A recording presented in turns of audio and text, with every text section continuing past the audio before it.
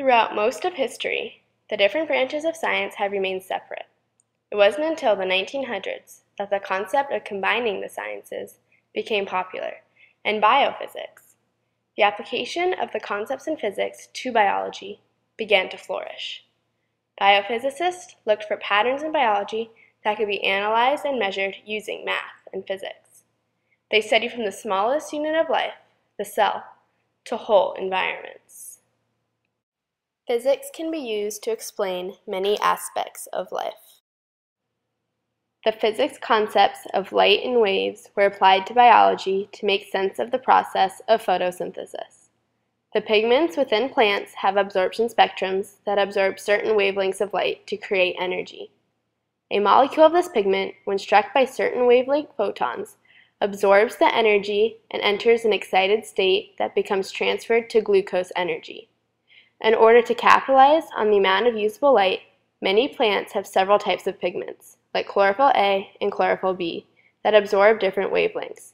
Because of this, all light, except for green, can be absorbed and made into energy by most plants.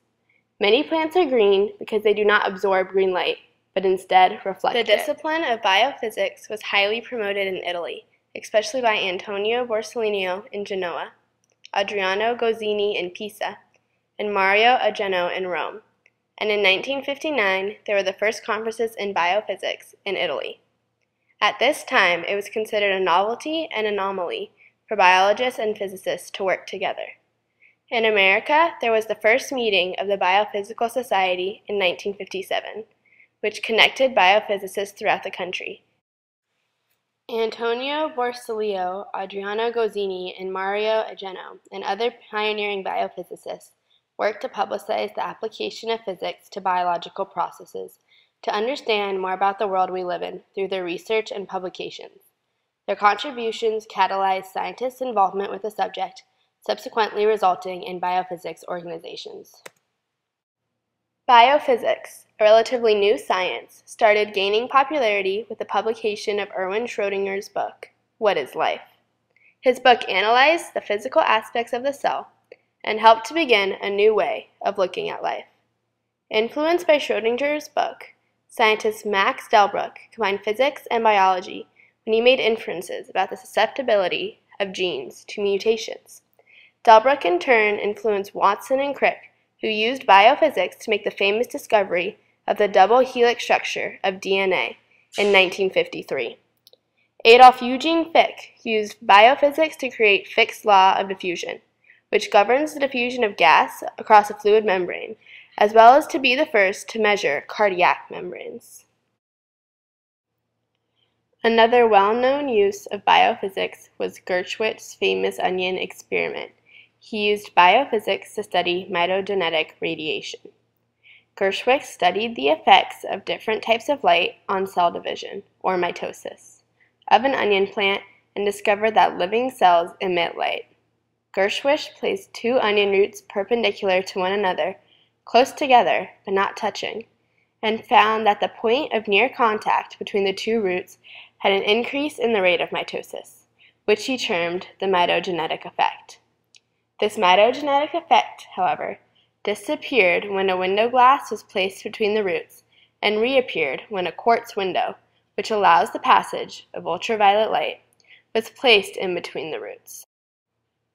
By doing this experiment, Gershwich was able to prove that this mitogenic radiation came from the weak ultraviolet radiation of the onion root itself. However, many people criticized this idea, claiming it was impossible or irrelevant. It was not until the 1950s, when Italian astronomers used an advanced photomultiplier originally used to see very distant stars on biological samples, that it was proven beyond a doubt that biological systems emit a very weak light. The physics concepts of magnetism were also applied to biology, especially in medicine.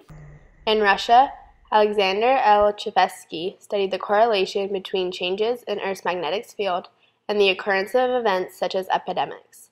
And Simon Schnoll studied the effects of cosmic phenomena on physical events on Earth. However, the most effective use of magnetism in biology, known as magnetobiology, was in Italy by Professor Bruno Brandamarte. Brandamarte showed that oscillating magnetic fields can have profound healing effects on wounds by increasing blood circulation. He proved this by using this method of magnetism therapy on a foot with inoperable diabetes gangrene. After the treatment with magnetic fields, the foot was almost completely healed.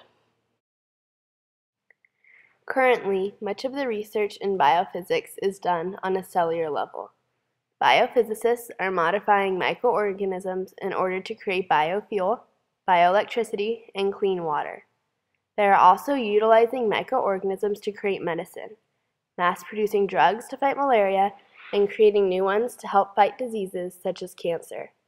Quantum physics is being used to further study the mechanics of photosynthesis, especially that of chromospheres attached to proteins, which carry out the first steps in the photosynthetic process.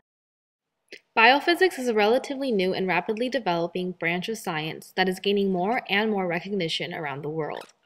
The combination of two seemingly very different sciences has already taught us much about the world we live in. Physics is used as a tool to explain how biological processes occur like they do. Without the application of physics, many biological phenomena could not be fully explained.